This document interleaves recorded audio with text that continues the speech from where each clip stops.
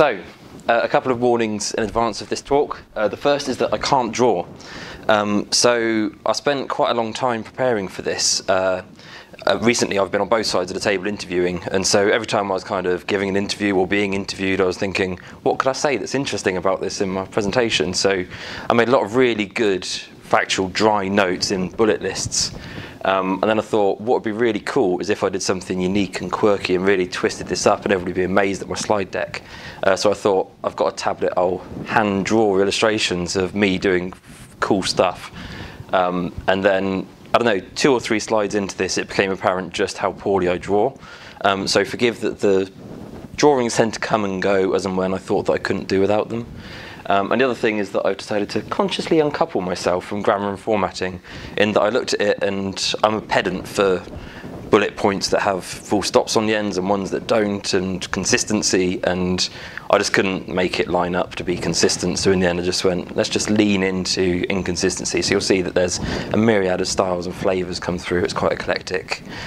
And yeah, I suppose the other apology here is that you're stuck with me, but I'm hoping it'll be okay, because it's comparatively difficult to talk about a hiring manager's perspective on recruitment without then offering advice for candidates as to how they can help make me happy and that kind of thing. So I've considered it a bit from both sides.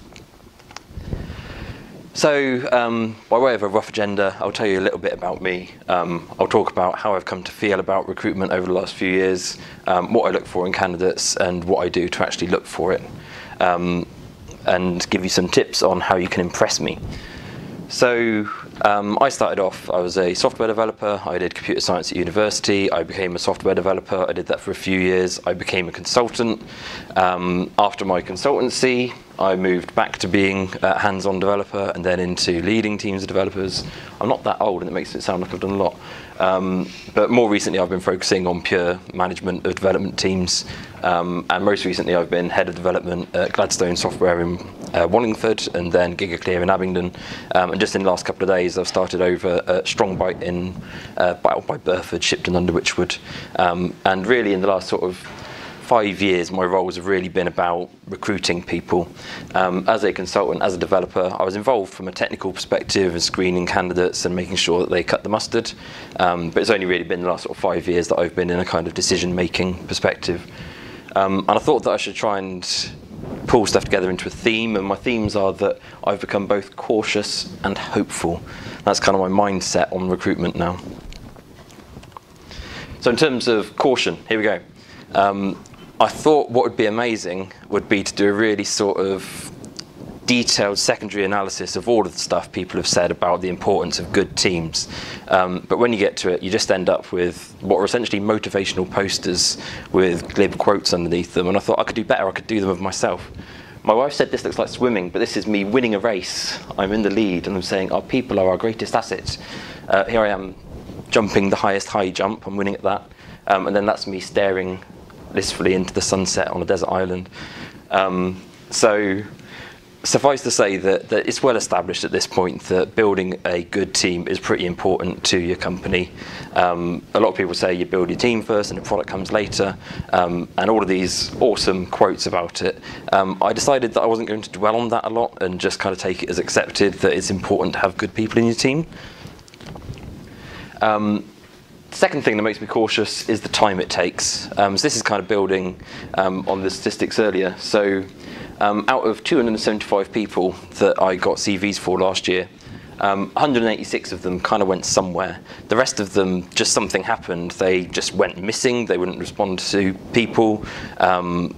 They decided to, what were the cases? There's things like, some of them would still have been in process at the point these statistics were taken. Some of them would have been opted out for completely, legal reasons and all that kind of stuff. But it's a surprisingly large percentage that don't even get to me looking at their CV, or if I've looked at their CV, it didn't matter because they can't do it anyway. Of the 189 CVs that I actually reviewed and progressed, 99 of those went forward. So you're losing over 40% actually just on reading the CV, which when I come back and look at the statistics in sort of, cold hard light of day, it's quite a lot. I was quite surprised at how ruthless I am when I come to reviewing CVs. Then I give people a phone call, and that takes it down to 57, so that's another 30% are gone. And then face-to-face, apparently I'm better than most. I actually only about 3 to 1 in terms of the people that I offer to by the time I get to face-to-face. And then, I don't know, 40% of people that I offer to reject me, which is staggering because I'm amazing. But out of that 275 people, we ended up with 13, and I was like super happy about it. But what you can see is that this all takes time. You know, to review a CV properly, you've got to allow an hour of your time, something like that. A bit more if you want to be really thorough and go and cyberstalk them and read through their GitHub repository and all of that kind of stuff. Doing a phone interview, you know, you're looking at 2 people for half an hour, plus a bit of prep time, plus a bit of discussion time afterwards. Face-to-face, depending on the kind of format of your face-to-face. A lot of ours ran for 2.5 hours. Again, a couple of people, a bit of prep, a bit of time afterwards. It's a very expensive thing for a company to do. And then there's the most important thing, which is that as a hiring manager, building a good, strong team is kind of my job. And if I end up recruiting people that are really rubbish, then everybody looks at me like I can't do my job properly, which is very upsetting for me. So I end up with this fear kind of loitering under the surface that I'm going to do a bad job, that everybody's going to see me for the charlatan that I am and that I'm a fraud. And, you know, so there's a lot of sort of pressure on you as a hiring manager to do a good job. And you can't underestimate the importance to a candidate, right? It's people's lives, it's their livelihood, their children, their family, whether they can support them, whether they can send their kid on pony camp, whatever it is. It's real people's lives, and you're making quite big decisions about it, so it can be quite daunting to be on the hiring manager side of the table. So I came up with a rule, which is really simple, and it just says, if it's not a yes, it's a no. Which I was quite pleased with it. But what I'm saying is, getting to the end of an interview is actually quite easy to tell whether they're the right person or not, because you go, yeah. And it makes it feel like it should be, yeah, come on, he's awesome. But it's really not that. It's just, there's no reason I can see why I wouldn't hire this candidate. I think he's competent, he can do the job. Why not? You know, yeah, let's do that.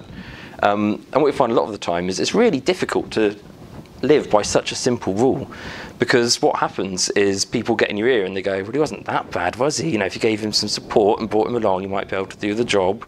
Or have you thought that you could change something slightly and he might fit in? Or there's always the probation period, you could give him a go, and if you don't like him, you could get rid of him. And you almost end up with these whispers in your ears thinking maybe I should take a punt and have a go. And invariably the instances when I've listened to people who said that, it's turned out to be wrong, and they haven't stuck it out in the business anyway. So just going with your gut and saying, if I'm not certain, 100% satisfied this is the right person, then I'm just not doing it. And I tend to try and live by that as best I can now. I thought it would be helpful to talk about the things I actually look for in candidates. The thing about this is it's really subjective, right? This is kind of my list. Employer to employer, it's going to vary quite a lot. But for me, the most important thing is team fit, because I look to build really nice, happy, motivated teams that are engaged. And you kind of think of it like the Garden of Eden, and you don't want to introduce the snake into it and mess it all up. So I really view getting the right person that's going to fit with the rest of the team, gel with the rest of the team, work well with the rest of the team as being the most important aspect. Obviously there's technical competency. You've normally got a job that needs doing and you need somebody who can actually do that job. I look for flexibility because I'm quite a sort of proponent of agile, and I'm all about getting stuff done, and I don't want things to get in the way of getting stuff done. And if that means that, sorry Mr. Developer, you've got to go and test the story for now because it needs to get done, then I look for people who are going to be up for that. And that's not to say that I expect people to work outside of their roles for a long period of time, or that I'm trying to sort of mess around. It's just that I want people who are just going to dig in and get the job done and be pragmatic about the work that's assigned to them. I put passion in quote marks because it's a very sort of divisive word. A lot of people hate it, a lot of people love it. I'm kind of indifferent in the absence of anything better. But what I look for is somebody who's actually engaged, actually loves technology, actually wants to write good software, builds good stuff, you know, do better than the average. And you can normally tell quite quickly when you're speaking to someone whether development or testing, you know, it's just a career for them, they really don't care about it, or the people that really do vibe on it and enjoy it, and you get the impression that they're really going to dig in and work well for you and enjoy what they're doing and feed into that kind of positive team dynamic. And then I put diversity, which again is kind of, I suppose, equally divisive, but I don't necessarily mean diversity in the sense of let's do positive discrimination and make sure that 1 in 3 women or 1 in 3 developers are women. You know, I mean that I want people with mixed experience in my teams because I think they make better product. So I want people who are good at the front end, I want people who are good at the back end. I want people who've lived in different countries and seen different cultures and understand different ways of working, and you know, a lot of fresh ideas that can be brought to the table just by having a mix of people in your team. So I tend to consider that if I can. Then I move on to why I'm hopeful about recruiting. So the reason you recruit in the first place is because you want to go better, faster, stronger. You want to do things that you're not able to do at the moment. You want to do things that you've been putting off for years on end, and you can suddenly do them because you've got extra people to do them. Or it's taking the pain away. So particularly recently, I've been in a situation where I've been doing my job and another person's job and another person's job, and I just want somebody to come and do those jobs for me so that I don't have to do them anymore. And I've put this kind of double here, because of course it is, because not only do I not have the person who I want to do that job, but I'm also spending all my time recruiting to try and find the person to do that job. And so then when you find that person, they go and do the job, and I don't have to recruit anymore, plus they're doing the job, and my life becomes much easier. So you tend to start feeling this kind of pressure. Sorry, it's deliberately faint. It's designed to be menacing. So there's sort of pressure building inside you that you've got to fill the role. You've got to fill the role because it's really important, and you're wasting loads of time on it. And why have you not filled it yet? And recruiters, bless them, are lovely at making you feel like dirt for rejecting all their candidates all of the time. But I'm trying my best. I want to like people. And then, most importantly, my bonus. I'm incentivized on whether I fill vacancies or not. So if I keep on saying no to people, I get less money, which I'm not convinced is a brilliant way of incentivizing a hiring manager, but it's certainly been the reality in a number of companies I've worked at. So believe me, I really want to fill the roles that I've got. I'm very hopeful that I'm going to do it. I really want to say yes. So, key to getting hired is just do not give me a reason to not say yes. I was really pleased with that because it kind of has a rhythm to it. So all I'm looking for is that I'm going to set out this wonderful, complicated task of challenges in front of you, and you just need to knot stuff up, and then I'll give you a job. It's one of those things. It's kind of like I mentally vision it as like a narrow rope bridge over a canyon or something, where you just have to put one foot in front of the other and walk, but then there's all the pressure and all the stuff going on that confuses you. But it should be easy. You just need to show that you can do a good job, and I'll give you a job. And I just got to put a hint up front here, which is that the internet has loads of really good stuff on it. I've been looking at it quite a lot. There's tons of it. And actually, in terms of recruitment, most of the answers are on the internet, and if you just read it, you'll be okay. And most of the things that I'll talk about, they're not rocket science, and they're not groundbreaking, and it's been done to death. But it's just phenomenal the number of candidates you see that just don't do it, that haven't considered it, that clearly haven't. Right. So, CVs, what am I up to? I'm trying to build a mental picture. So all I've got is a piece of paper that tells me about you, and all I'm trying to do is look at that piece of paper and go, I get who you are, I know what you can bring to my team, I know the experience you've got. And I go down and I sort of mentally think about how many of the boxes that I've got in my job spec can you tick? Can you do it all? If you can't do it all, do I believe that within a short enough period of time you could grow into doing it? Are the gaps acceptable? And then I'm a bit worried about, is this logical for you? Does it make sense in terms of your journey? Is this a good step for you? Are you going to be motivated? Are you going to be engaged? You're going to want to do this for the next 18 months, 2 years? And you can help me do that. So one thing, again, this is like 101 for CVs, 2 to 3 pages. I've seen 19-page CVs. And if you think that I have the time to sit and read 19 pages, then you're sadly mistaken. So what that leads to is, 1, me just saying no, which I'm prone to do on occasion. 2, me going back to the recruiter and saying, please, can you get this person to sort their CV out? And by the way, don't think highly of the recruiter for sending it to me in the first place. Or number 3, read the first page and go, yeah, well, this guy clearly doesn't have an idea anyway, look at all this, and then just toss it away. So just keep it succinct, and think about the things that are relevant to this role. So you find a lot that people with background in different industries think it's very valuable to tell you all about them. And I love catering. I watch like Restaurant Impossible every night, but its applicability to your position as a software tester is limited. So you could say that you do it because I'm building a mental picture and I value the experience you've got and your diversity, but I really don't need 3 pages on it. And I've had people who have put the clubs they were in at university 35 years ago, and it's like at a point you have to let it go. You have to think about what's new and interesting in your life now that you can tell me about, not what was there. I'm quite keen on this one about proactively explaining gaps. So I just want to know what you've been up to. And you find that a lot with women, there'll be a gap and you think, well, she probably had children, but it doesn't say that she had children. And you know, I don't need to know that you had children, I'm just interested in it. I just want to know where you've been and what you've done. You find it a lot with people that have travelled. It's very difficult from their CV to understand, you know, you've done 10 jobs, which of those were in the UK and which of them were in France, and which of them were in India.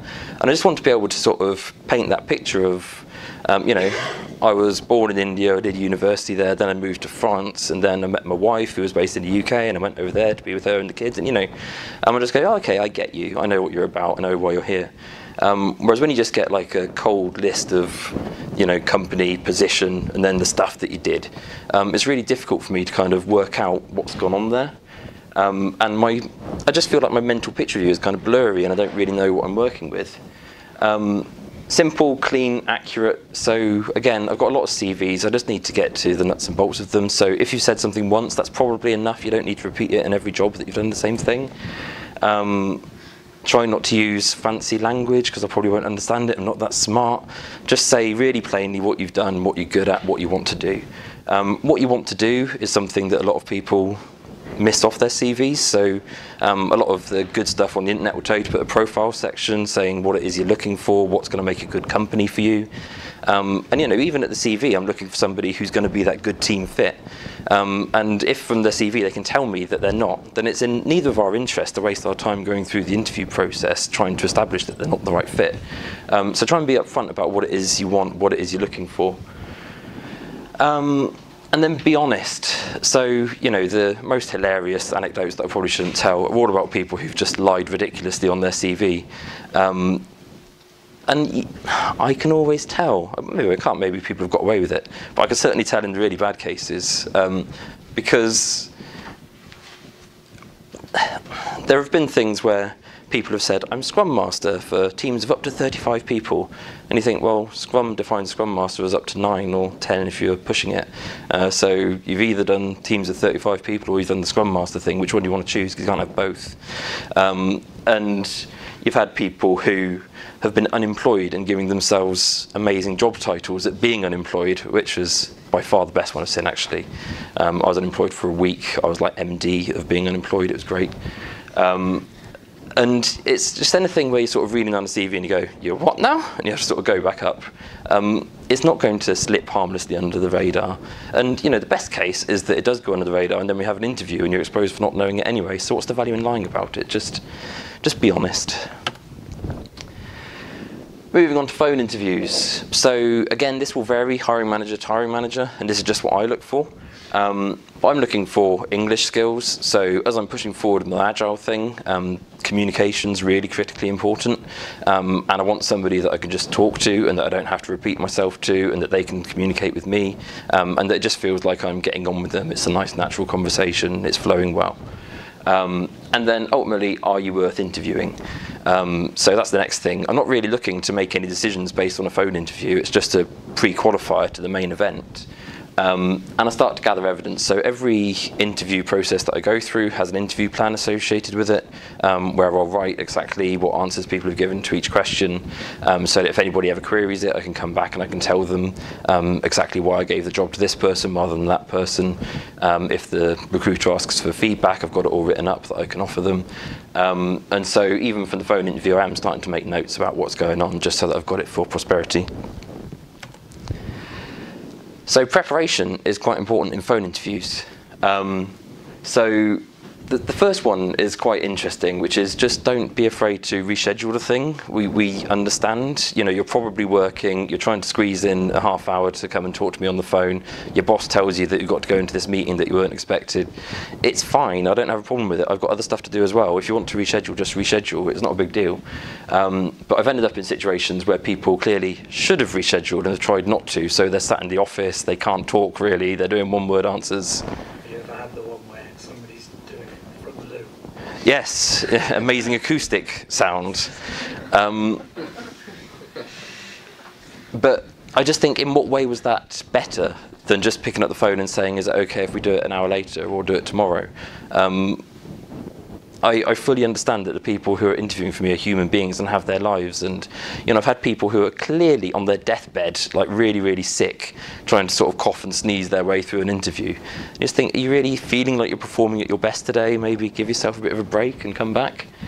Finding somewhere quiet, again, we've had people in the street, we've had people at train stations, we've had people, I swear, in a nightclub once. There's so much music. But it just makes it difficult to communicate, and one of the key things I'm looking for is ease of communication. Landline is best, so I've got a crystal clear mobile signal in my house, and I did a phone interview 2 weeks ago, and it just died in the middle of it, and I looked at my phone and it had gone from 5 bars to 0 for about 2 minutes, then went back up to 5 again. But you just had to sort of break up the interview while the guy called me back, which was just annoying. So in retrospect, always use your phone. Look on the employer's website. Read the job specification, read your own CV. Nothing catches you out like not knowing the things that are on your own CV. Again, this is just the stuff that everybody tells you to do. You know, every recruiter will send you a pack saying, do this stuff before your phone interview. And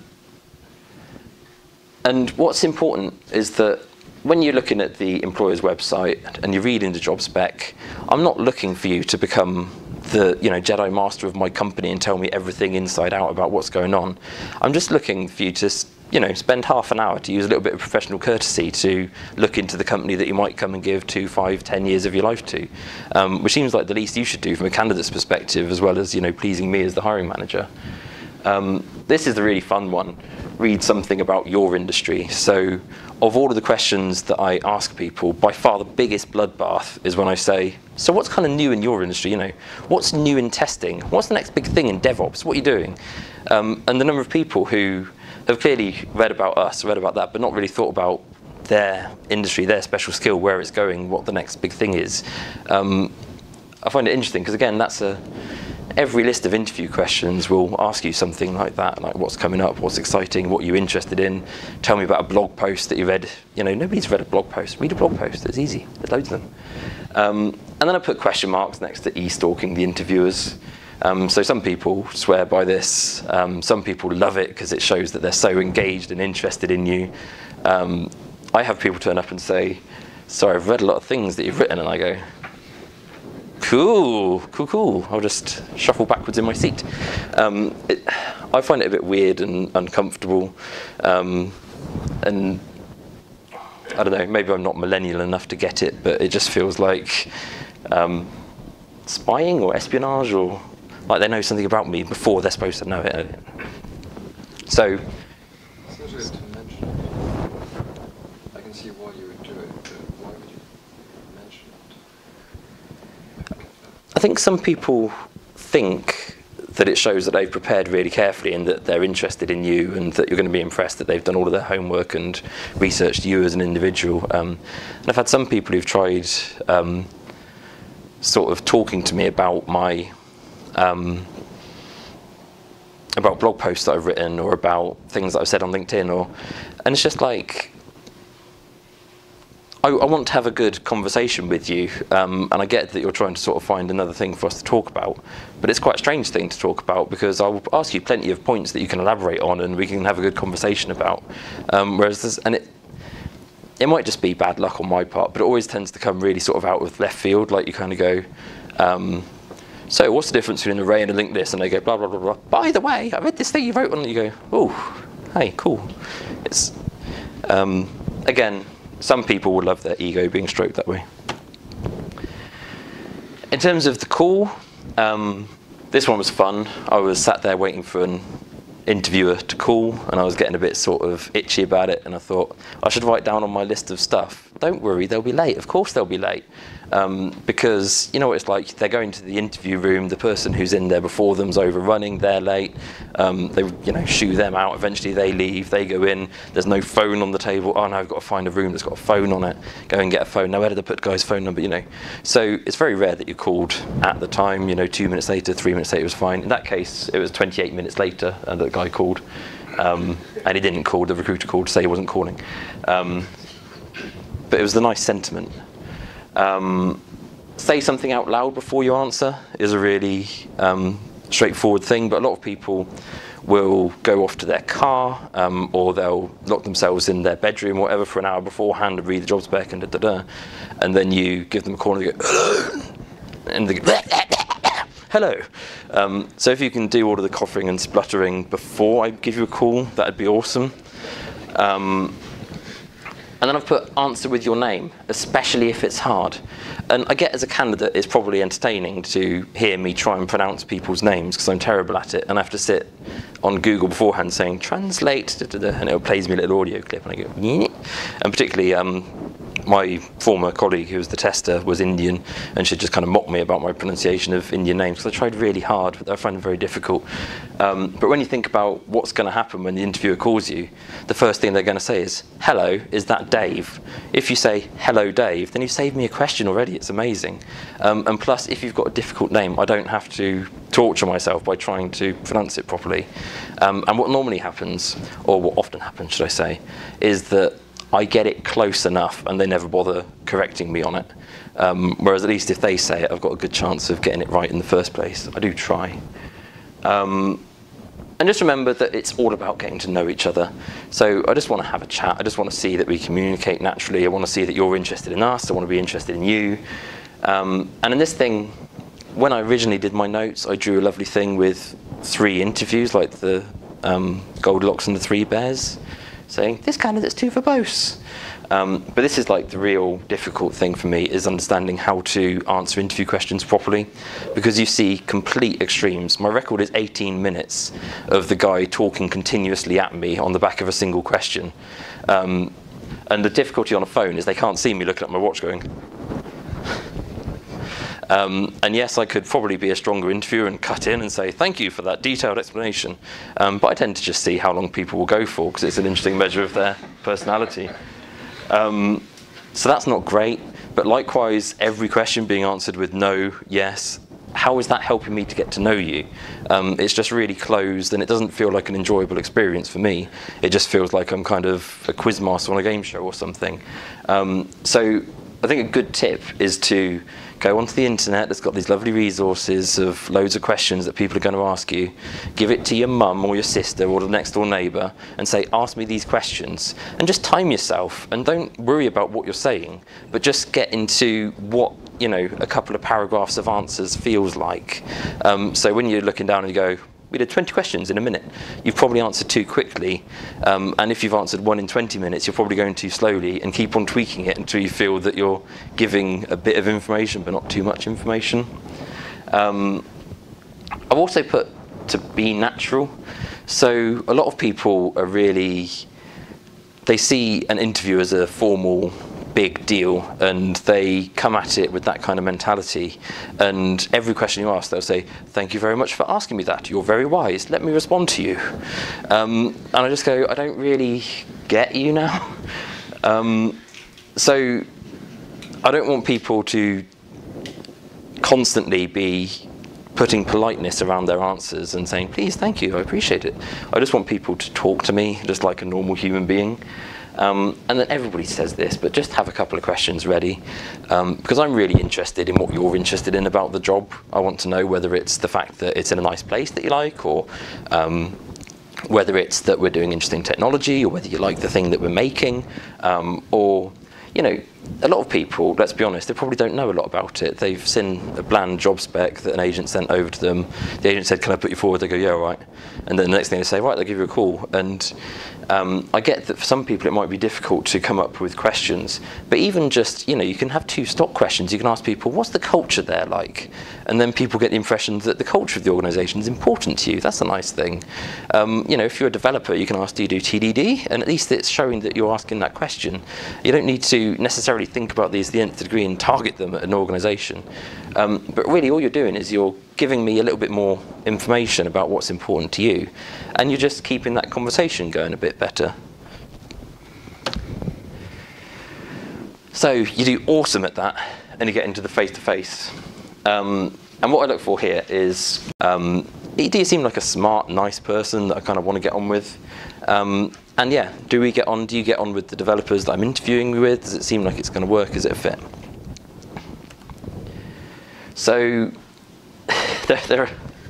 it's fraught with pitfalls, this thing. Try and go alone. So the number of people that turn up with relatives, with friends, with dogs, it's just, I went back to try not to give me a reason to say no. It's just something for me to draw comment on, right? How was he? Lovely guy, bought his aunt. It's not really the first thing I want to be thinking about when I talk about you.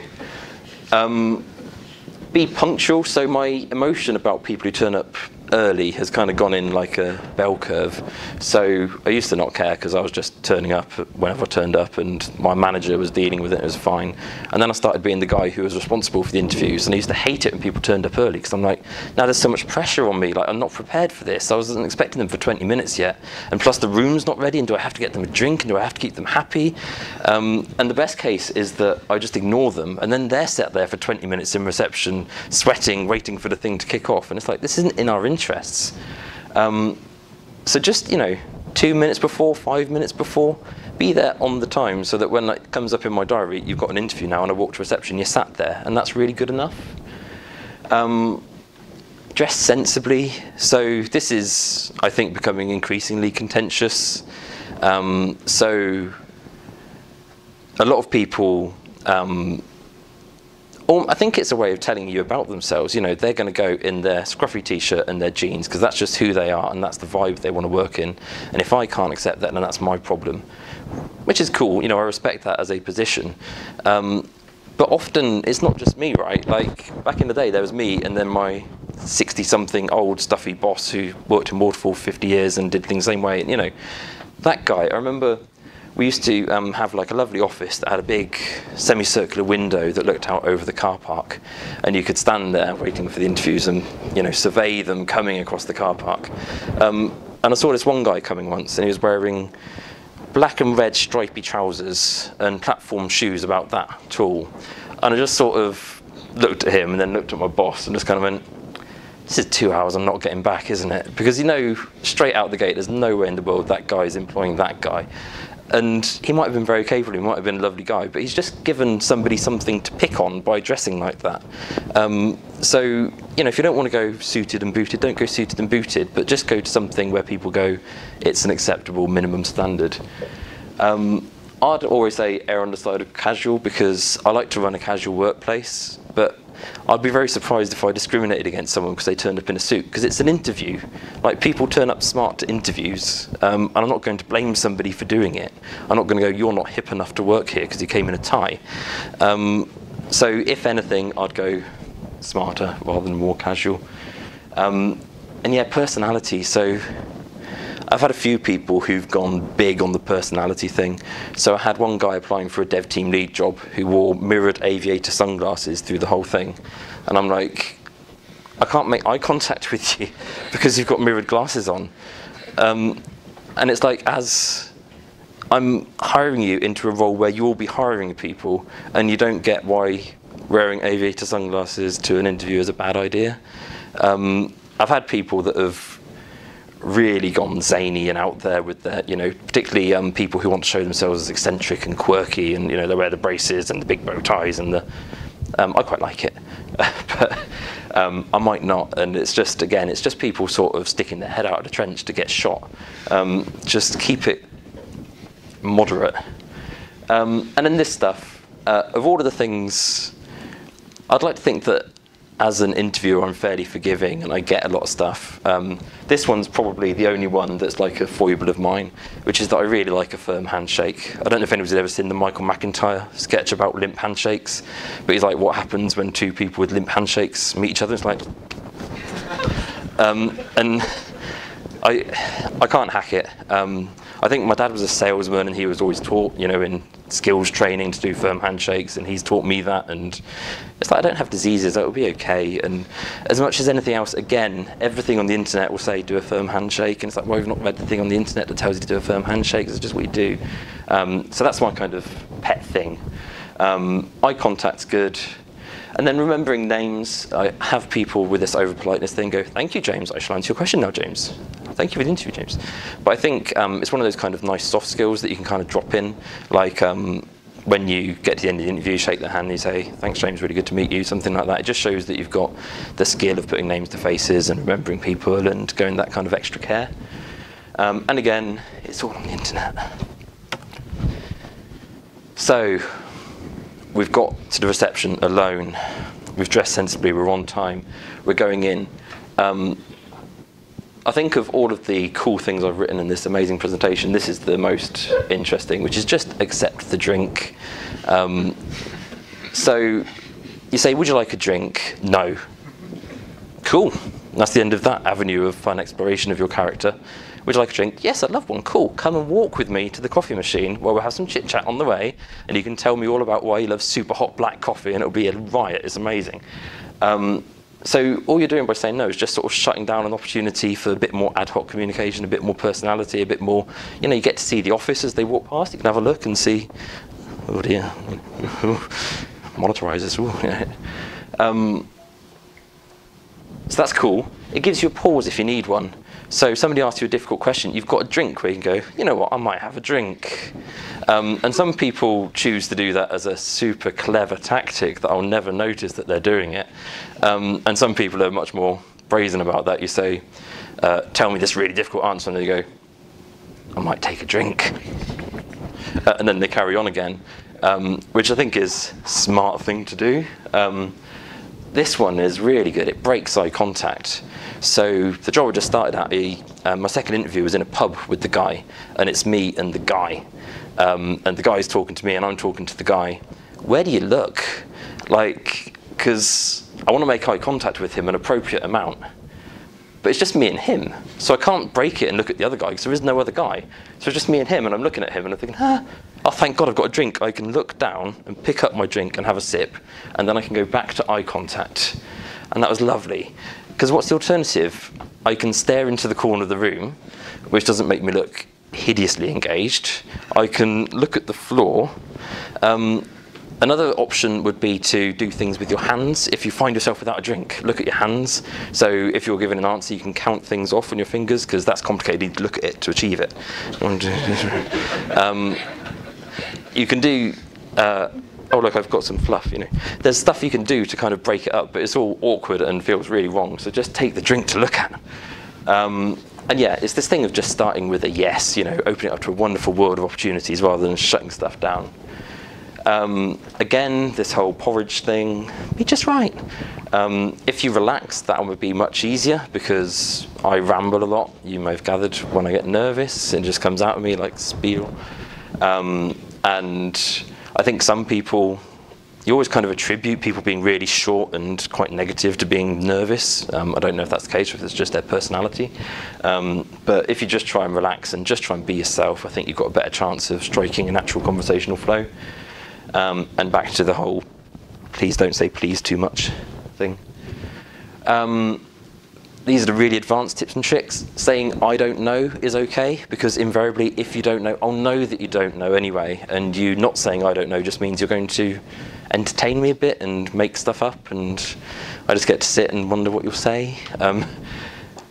So I think I don't know is quite a graceful way of getting out of that situation, rather than bluffing and trying to make stuff up, and it's not a positive thing.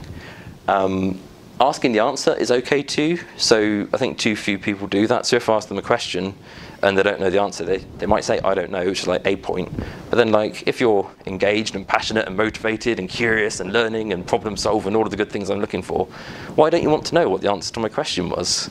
So I'm not saying that I'm going to mark someone down if they don't ask, but if you are genuinely curious and you want to stand a better chance in future interviews by understanding the answer to the question you couldn't do in this interview, then just ask what the answer was. And again, it's just another opportunity for conversation, another kind of opportunity opened up to you.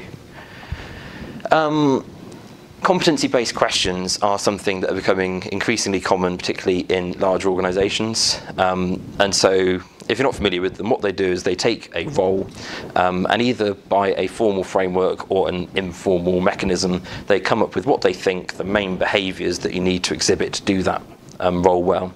There's one called Lominger, which is quite popular, and they're ridiculous things. There's like intellectual horsepower. You have to demonstrate that you've got that. There's things like action-oriented. There's like 80 of these buzzword phrases that you've got to demonstrate to do the job. And they choose the top 6, and then based on those 6, it spits out interview questions that they should ask to demonstrate that you're action-oriented. And the questions typically are really evidence-based. So it's always, tell me about a time that you have, or tell me about a time when something didn't, or tell me about a time when, so they're looking for you to go into your memory and think of a specific occasion when that thing happened and you did something about it. So the things to watch for are that they're looking for you to have done something about it. So if you answer continually with we, then people are left thinking, but what did you do? And again, particularly when you're talking about agile and that kind of stuff, we get that stuff's teamwork, right? If somebody was saying, I did this and I did that and I did the other all the time, then I'd be thinking, well, what were your team doing to support you and that kind of thing. So I think that bringing in that, while Dave was checking out the code, I was doing this in the database, having a conversation about that like it is quite acceptable. But don't just make it really sort of high level and vague that we did it. And there's a whole list on the internet of competency-based questions. Get some of them, practice some of them, because the challenge with them is that it's really easy when somebody says, tell me about a time that you did this. If you've done it, you'll get an example to your head straight away. But it might not be the best example. And so you're kind of in this dilemma whereby you can have the thing pop into your head right away and say it. And then as you're saying it, you go, hey, I remember why this isn't a good example. Yeah, I shouldn't have. How do I change this halfway through so that it doesn't make me look really bad? And you end up not giving a particularly strong answer. The other alternative is to really think about it. And there's only so many sips of water you can have. So you go, interesting question. Because it's one of those things, if you're trying to force to the front of your mind something that you've forgotten, or because you've got that first idea that popped in there going, hi, I'm here, say me, say me. And you're thinking, no, I don't want you, I just want to, I'm here. And it's really difficult.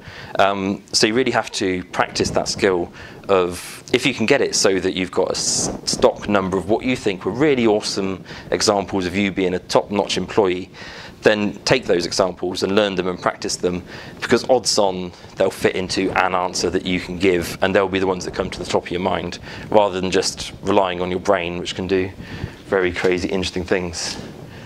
I mentioned before that I'm gathering evidence and I'm following a script, and that's true. But generally, the best interviews don't really feel like that. So in certain interviews, it'd be interesting to sort of listen back to them and see this stuff in action. But what you'll see is that I'll say, okay, and the next question is, and the next question is, and it's really sort of, it's just a quiz. It's me asking the question, them giving an answer, me answering the question.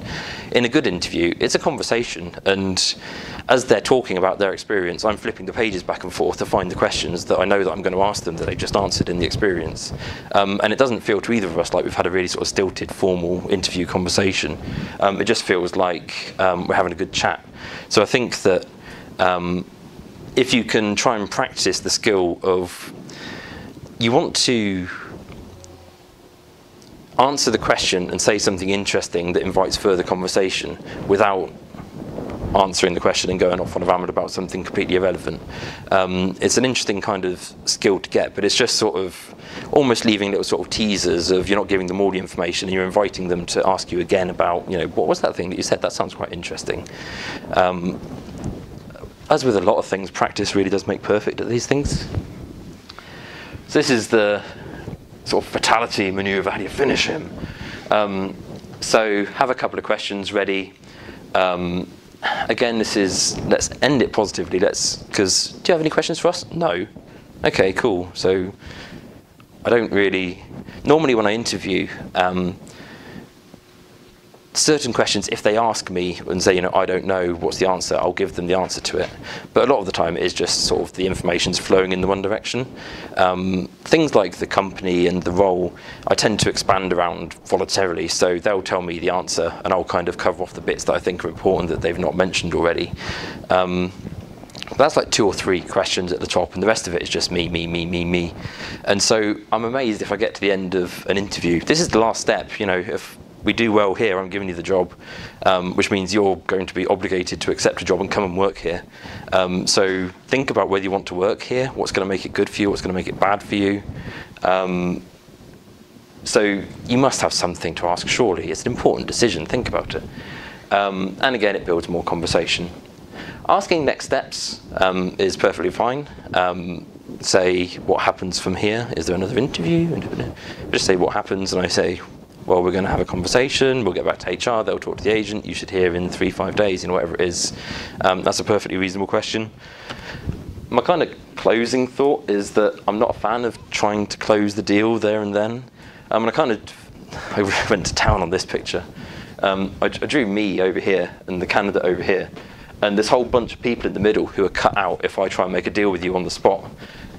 So HR are kind of mad at me because they're trying to control costs in the team, and I've just gone out and said that I'll give them top whack for their job. The agent's pretty mad at you because the agent could have talked up another 5k and got a bit more money in the cut if you'd have let him have a chance. And then plus, it may well be that I can't even offer you a job anyway. I've got to get an approval, or we need to extend the budget, or we need to and so I think that there's comparatively few companies now in which the hiring manager's empowered to go, deal, you've got it, let's shake hands and we'll walk out of here. And it just kind of makes you feel a bit, I'm not empowered to make that decision. Do I want it pointed out to me? Not really. And it just makes it seem a bit sort of forced and like people are trying to sort of twist your arm. Because I've kind of got my process, I'm going to follow my process, and you try and sort of subvert that, it makes me feel a bit uncomfortable. So for my money, just do the interview. If they want to talk money with you, by all means, talk money with them. If they say, can you start on Monday, then by all means say, yes, I can start on Monday. But I wouldn't be the one to kind of try and pressure them and put them on the spot. And that's it. And then it's just like questions. Are you face-to-face, or do you do practice work? I find that I do a bit of interviews face-to-face, and we do like a small programming test. Oh yeah. So in pretty much every organisation that I've interviewed for, we do some kind of technical exercise, be that in advance before they get there, be that on the day. My advice in those regards are to try and use languages that they'll be using in their job. Although, particularly for junior candidates, we tend to be quite open about what people can code in because they might not have experience, so we're going to train that, that's fine. I think it's always better if you can provide a technical exercise that represents a problem that's a problem that you're going to have in that job or that other people in that job have faced. So they start to get a feel for the kinds of problems, if they're going to be doing UI tweaks, giving them a challenge, which is a complex algorithmic piece, seems a bit bizarre, and likewise the other way around. So try and find a problem that's kind of targeted at the job that you're going to do. And I think the other thing, I am quite a proponent of giving everybody the same test. I think that in a sort of team building kind of way, it can become almost like a badge of honour that we've all done that test and we all got through it, and so on and so forth. Also, you then can start to draw parallels between candidates quite well. You can say, well, I quite like the way he did that, but if you remember how Dave 2 years ago did it, that was kind of much stronger and he had similar kind of experience, and he was looking for less money, and it really sort of helps to give you like a barometer as where everybody fits relative to each other. If you do a different interview test for each person, you kind of learn something about the individual, but not where they sit relative in a set. I had a question from a colleague of mine who couldn't make it today, but she gave me the question, and actually it's something that you mentioned in one of your first slides about diversity. As in my workplace, we are trying to broaden the pool of people, their background, where they come from, because very often we don't have yeah, for a position, we might have 1 or 2 CVs, and very often it's the same type of candidate. So the question is, what do you make? What do you do in order to make sure that you recruit people from the most diverse pool of applicants? And it's not just gender, but it's also all sorts of different diversity. Could be in lots of different things. Yeah, so I mean, I think that as an employer, you can help yourself by going out into the community. There's things like Django Girls, and there's quite a lot of active Girls Do Code sort of things that you can go to sort of try and address the gender diversity anyway. And that's not a case of going in and cherry picking people. It's just sort of making it so that when girls think about applying for a job, they think about applying for a job at your company because they've sort of seen you and heard of you and that kind of thing. Really, I wouldn't say that I've ever actively gone, I'm going to hire you because I think you're better for diversity. I think the best example I can think of, we were looking for a junior developer, and we'd been interviewing for quite a while, probably 3 months, and seeing people and not liking them, seeing them and not liking them. And then on the same day, I interviewed 2 people, and the one was like a middle-class white guy, 30-something, perfect for the job, he'd got all of the experience that we wanted to do. He was friendly enough, he was very competent, but he was just like another white dude for a team of white dudes, and it was like, And then there was a younger girl came in who was really sort of energetic and bubbly and loads of different degrees and different background, really interesting, and people are smirking. But I kind of find myself in a situation of going, well, I kind of want to give her the job because I think she'd be more interesting and bring more value, but then that guy is clearly better qualified for the job. And so in that instance, we just created another job and gave them both the job. And that was kind of the best of both worlds. With an honest view that if the first guy hadn't come in, then we'd have given her the job anyway because she was interesting and smart enough to have done it. And it was just sort of bad timing that she happened to be behind another sort of capable candidate. But I think that in all instances, it's just a case of having really sort of intimate awareness of your team, what it's like, what it's missing, what are the skills that you need to kind of fill in, because you can then prioritise those skills in the job specification, which means that you're targeting people with a certain experience anyway, which often is a lot of the issue, is getting the experience rather than the person behind that experience, I think. Yeah, I think, yeah. Okay. Yes. So in the beginning, you were showing sort of the statistics for a year of hiring for you. And it looked like of the 99 real candidates you saw, you hired about 13% of them. That to me seems like a low percentage, but we all have different standards. I guess that's really a roundabout way of getting to where I'm trying to go. How do you, or what are your expectations for your partners in HR and talent acquisition and recruitment in helping to make sure that the candidates that you're seeing are numerous enough so that you have a broad enough pool so you avoid the 2 candidate thing that was mentioned earlier, but also so that the candidates that you have coming in, it's not really their first experience with what your company is, what they do, what you're interested in doing, so that 13% can grow because you're starting with a better pool of candidates. Yeah, I mean, I think it's interesting. I think the first thing is being realistic about what your expectations are. Because, in a lot of cases, budget's done centrally and you're allocated, what they think a fair rate for a role is and stuff. And you can look at it and go, that's not enough money to get me a rock star in that category. So, if I want to hire top 10% candidates, and yet I'm paying, top 60%, then that's not going to work itself out. And personally, I'm always of a believer that I'd pay the same money and get somebody with less experience, who's more motivated, more ambitious, and going to give more to it, than somebody who's got years and years of experience and is expecting the same money. But I mean, 13%, it's interesting that I think about it, and I think if I was running my own business, I'd want to say that I'm hiring the top 10% of people. Maybe fewer, right? Maybe top 5% or top 2%, but the brightest of the brightest, the best of the best. And you think with 13% you're doing that. And the reality is no. The reality is that that's just the people who turned up alone, who didn't take phone calls in the middle of the interview, who didn't bring their pets. You know, it's the bar that I've set is just don't hideously stuff up and do the stuff that your CV said you could do, and you've got a job. And it's quite an indictment of our industry that that's enough to get rid of 87% of candidates. So I think that, so that's kind of a answer to a question you didn't ask.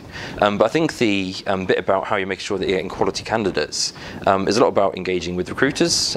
So making sure that you're spending time with them, that they don't just get a dry job spec from you, that they've been to your office, they understand what it's like, they get the culture, they get to know you, they know what makes you tick, what you're looking for in candidates.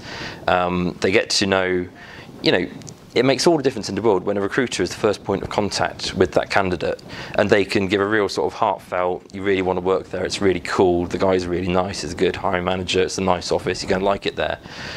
Versus, you know, you take calls from agents who are sort of scrabbling around for a piece of paper going, yeah, it's a developer in Maidenhead. And you kind of go, cool, cool, what's it like? It is a cutting edge and innovative working environment. And you go, yeah, I really want to go and work there.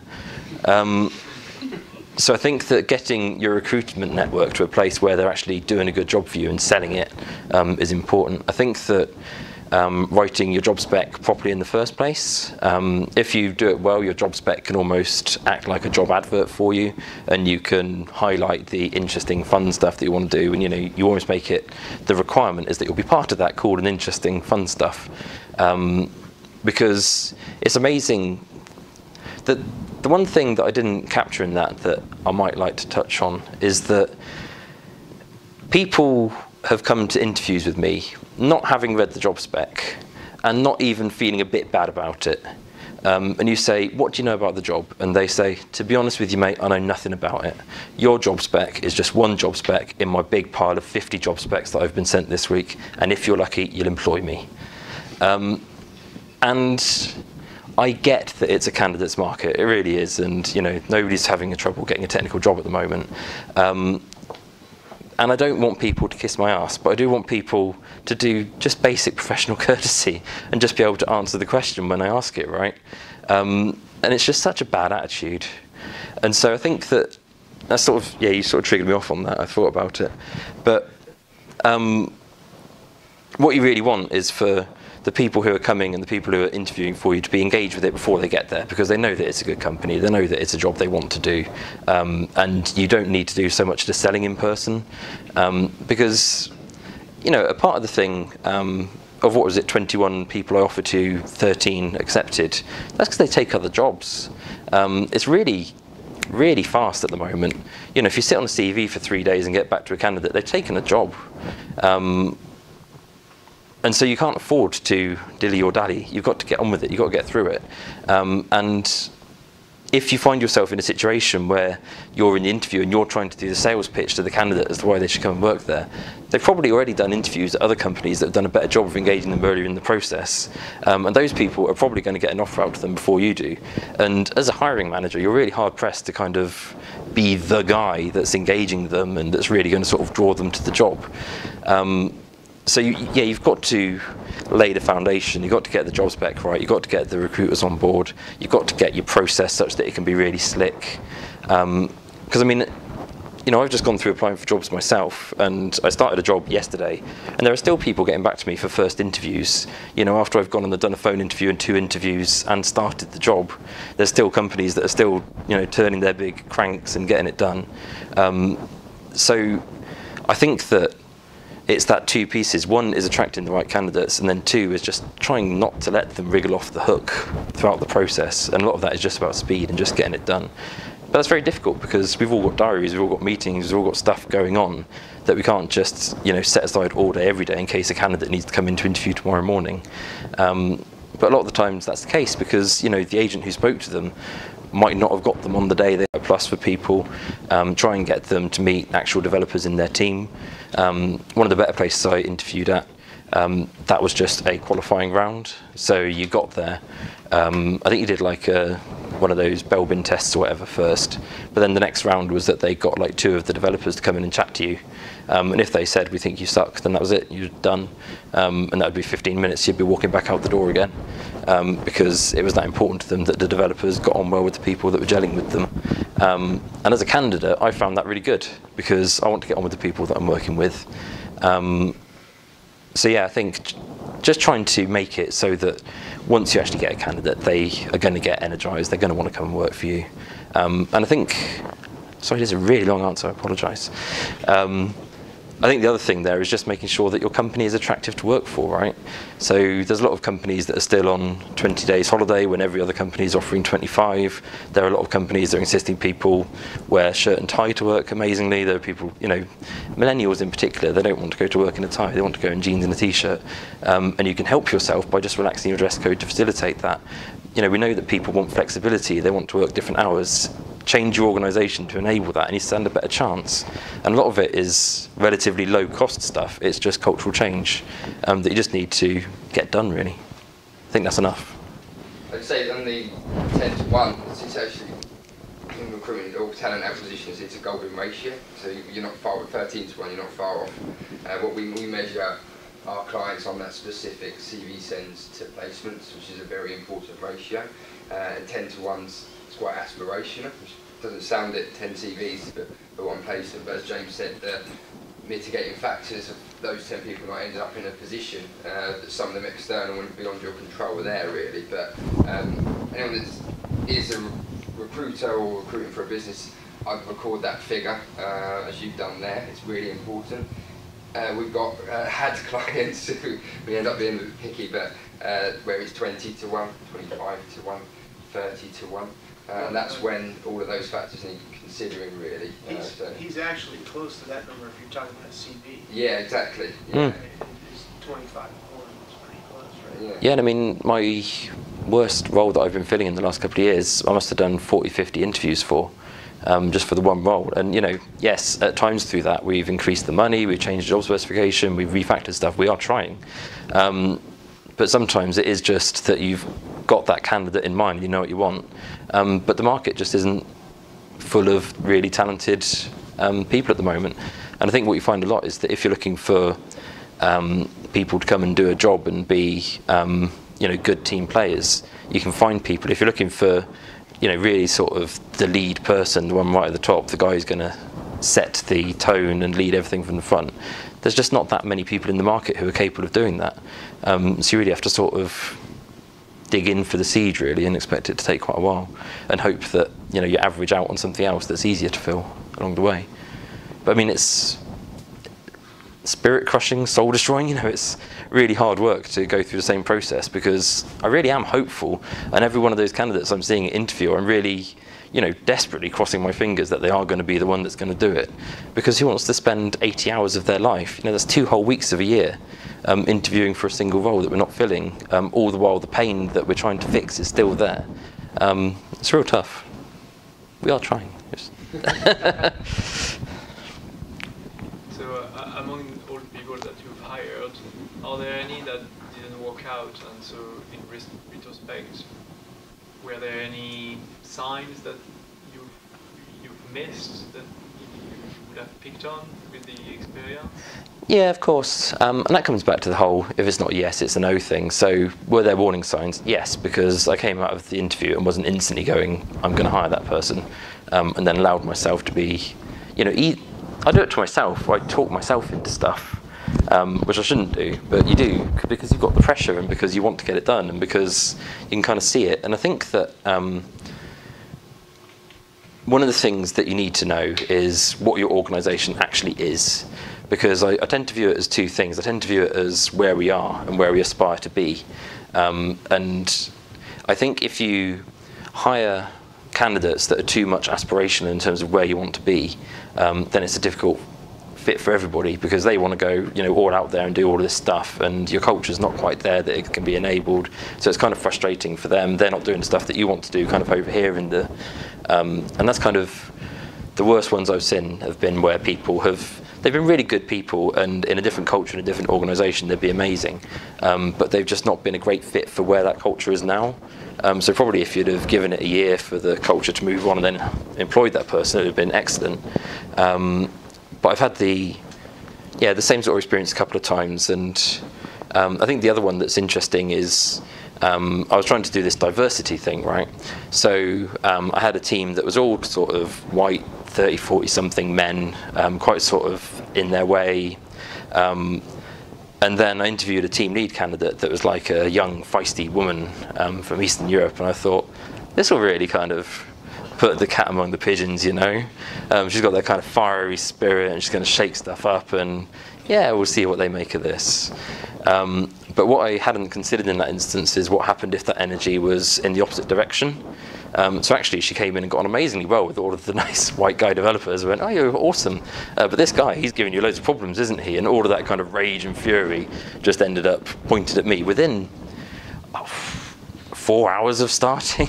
She started criticizing stuff, picking stuff, and I was like, oh no, what have I done? And yeah, she was a very difficult manage. She had a lot of energy. Surprisingly, or not surprisingly, the developers all loved her because she was massively batting for them.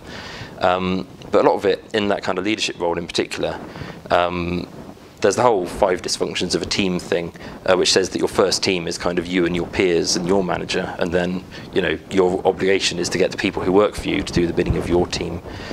Whereas she was definitely somebody that viewed her team as the people who reported to her, and that was kind of her posse. And anything that me or her peers kind of wanted of her was in addition to that.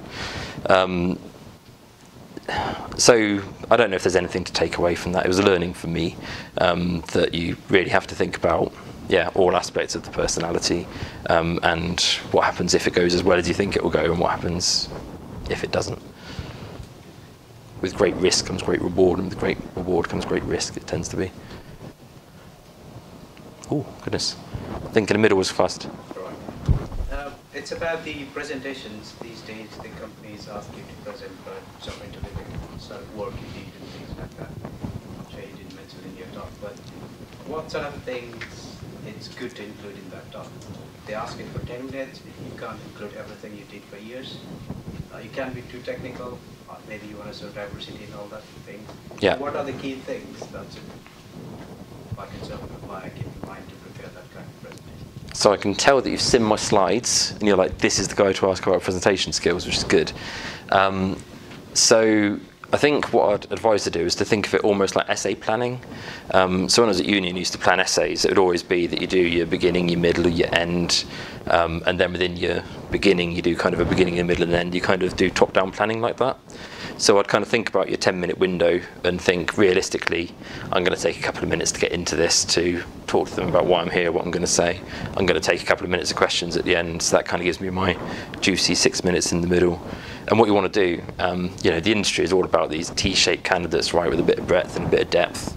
And really you want to try and demonstrate that in the presentation, I think. So try and talk at a high level about a lot of stuff you've done, and then dip down into something and show, so you really want to go kind of top to bottom on a problem, and almost be like, and then in this instance, this thing happened, and I did this, and almost kind of get down to the code of, and here's actually what I did. So you can show that you've got, there's actual code in what you're doing. But, in a 10-minute presentation, you're not going to be able to demonstrate bits of software or show them your whole GitHub repository or anything.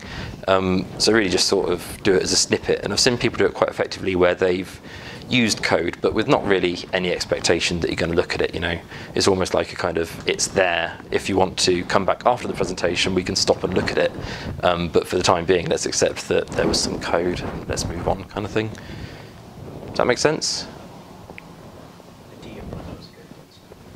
Really catchy.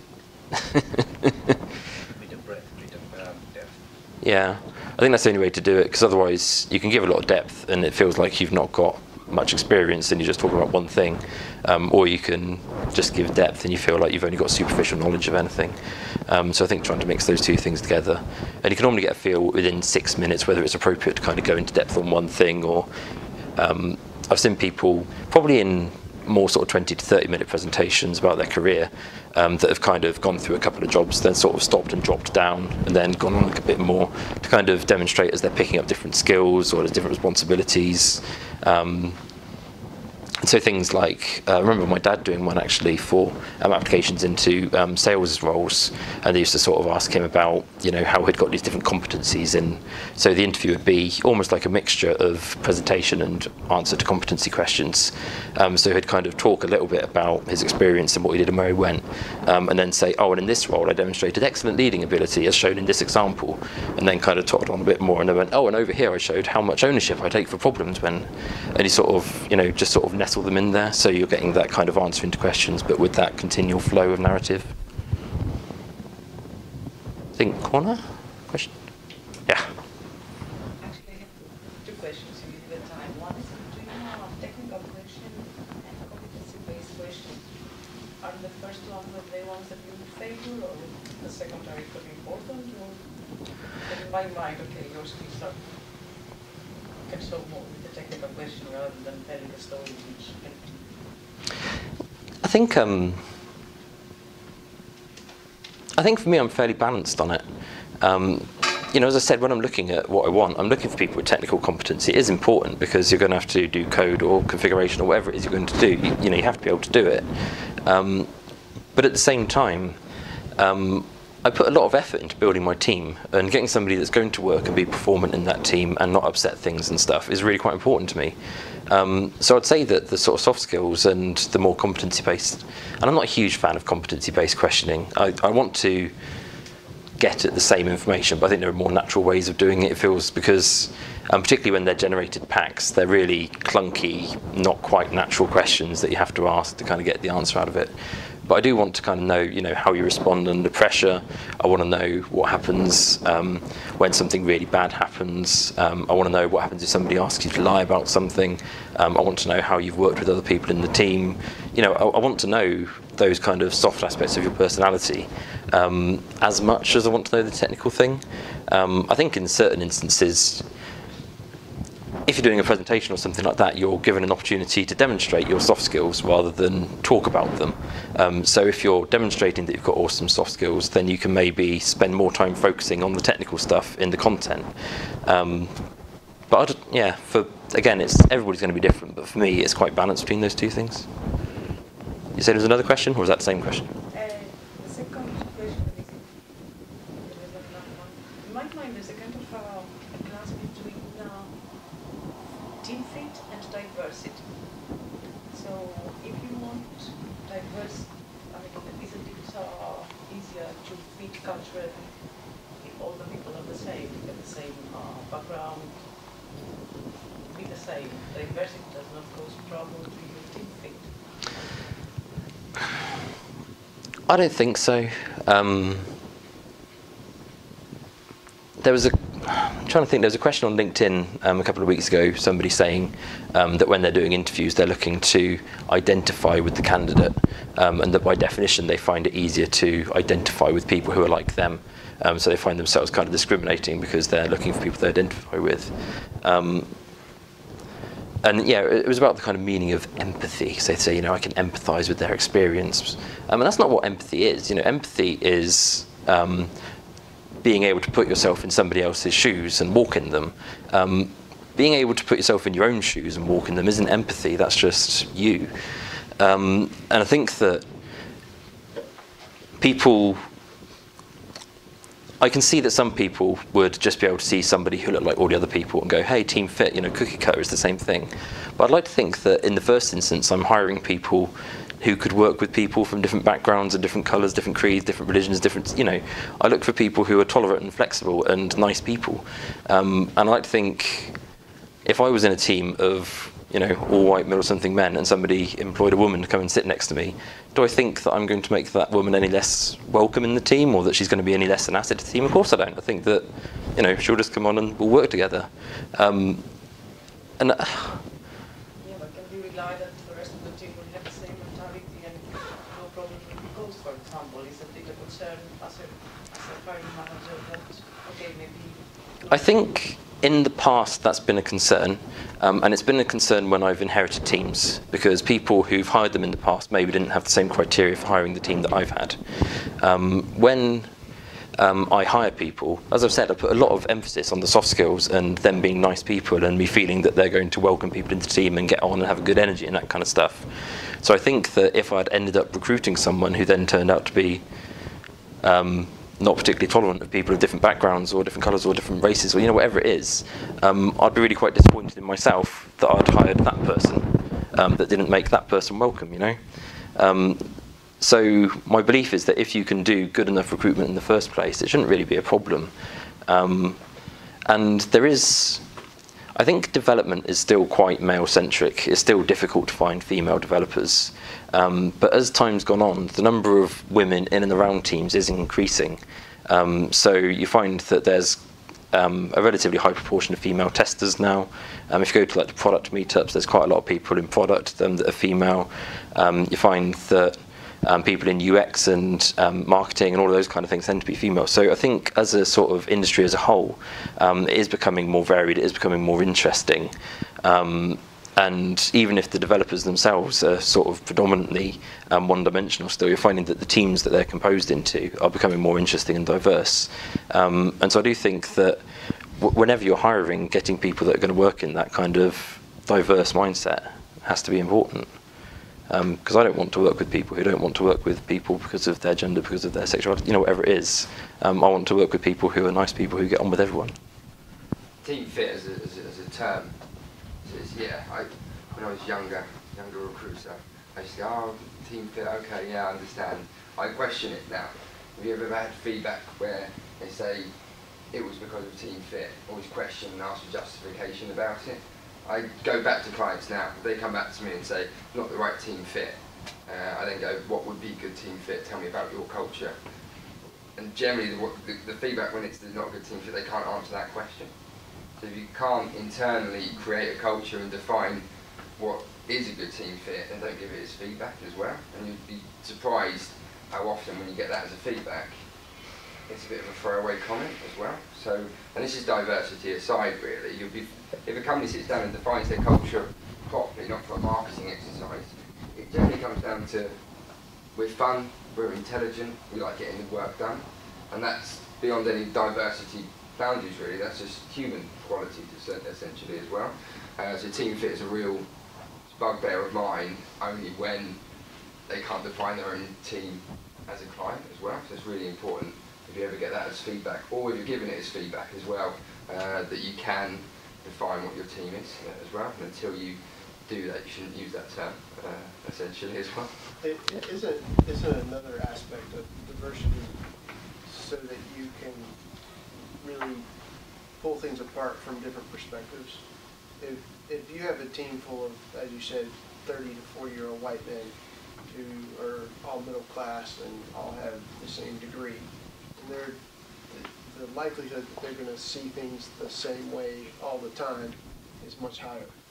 So if you have different personalities in your team, then they will question each other simply because they think of things and they sort of consume and digest things differently than those around them. And that, in the end, in a team work environment, helps you develop a more well-rounded, robust solution.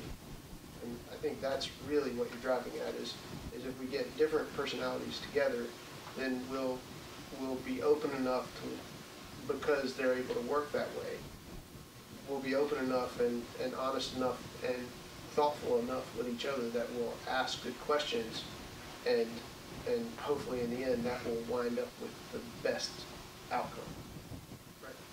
I do agree though that team fit is the worst, and I'm as guilty as anyone on that. But it's really hard to quantify. And I try real hard because I've got an interview pack and I ask targeted questions and ask the same questions of everyone. But then there is this kind of thing when you sort of sit at the end and go, but do you really see it? Do you see him fitting in here? And you're right. If I wrote down my culture, what is it? It's fun, it's smart, it's intelligent. You want to go, sorry, we don't think you're intelligent. That can't be it. It can't be you just don't seem fun. It's. I think you described it really well earlier when you were saying that you had the experienced guy who sort of was the mold with everyone else, and the young, energetic woman who didn't quite have the experience but had the energy, and so you created both roles. And if I take that apart and apply it to this, what you're saying is that you've got sort of a number of different personalities that might fit based on which role you're hiring, who you might be replacing, what the total team dynamic is. So the best that you can do when you're talking to your recruiter is describe, here's the team dynamic, and based on the roles that I'm filling, these might be some personalities that fit, but I'm open enough to consider a variety of them to see which ones plug in and play during the interview process. Yeah, and I think that, because I'm very mindful of doing it, because it's in no way constructive feedback for a candidate. You know, I've got it myself, not team fit. Right? What does that mean? You know, did I wear the wrong shirt to the interview?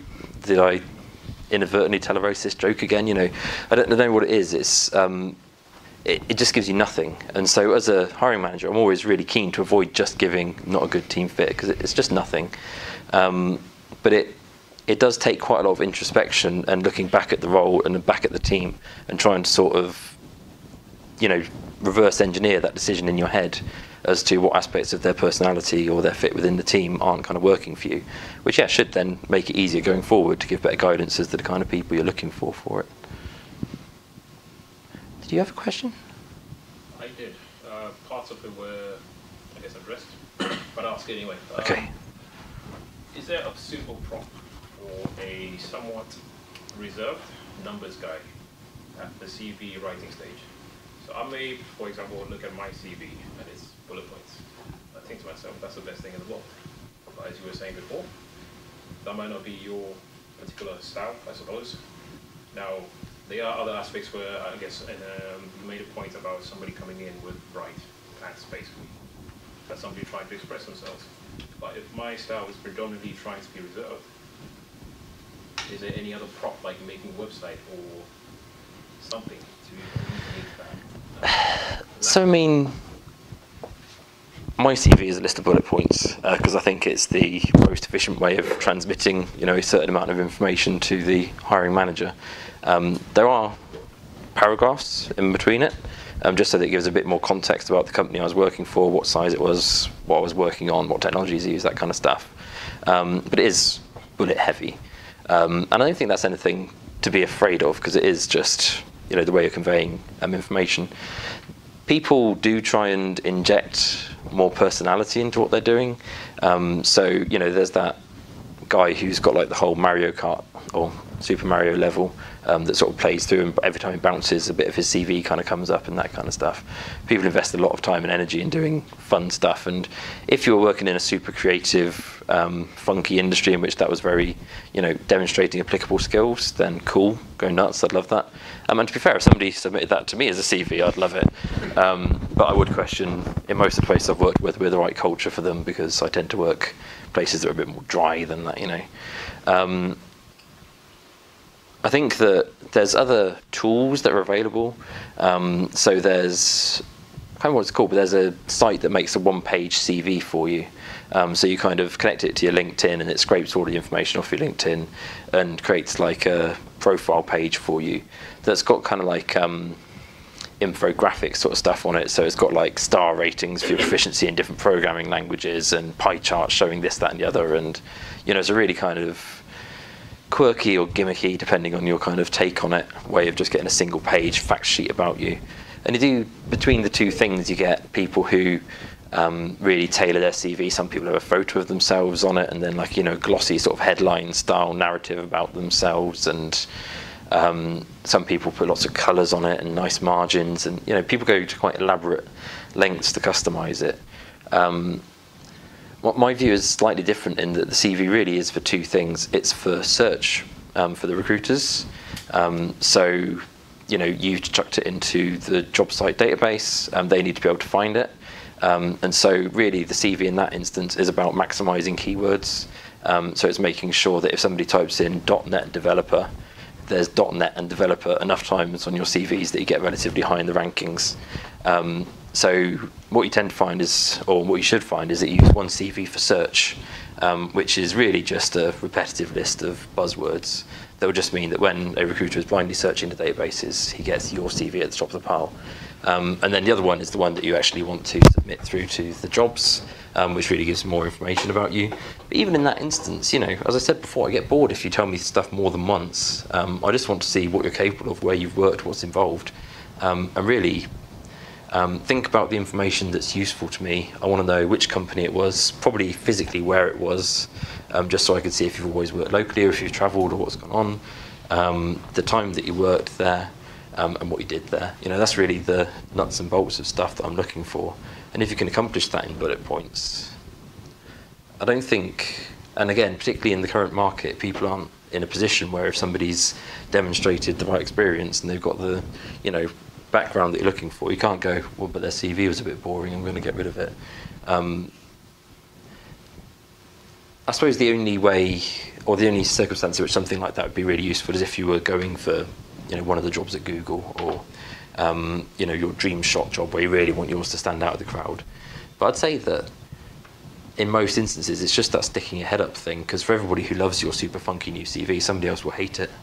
And so I'm boringly middle of the road and just do something that transmits the information in a clean, concise, manageable way, and people can read it, I think. I just add on CVs, PDFs, the best format for a CV. Is it Office LibreOffice? It's very noble, using a Linux system, but it's got to go through a number of Windows systems, just by nature of it as well. So, and standard templates as well. If anyone's used a Europass template CV, you will be one of many, and you won't stand out as well. So there's a number of templates that are on Microsoft Word or wherever you create documents as well, but try to avoid one as a standard template as well, because there is an aspect. Before James receives a CV, there are recruiters, and we're not as technically minded as James as well.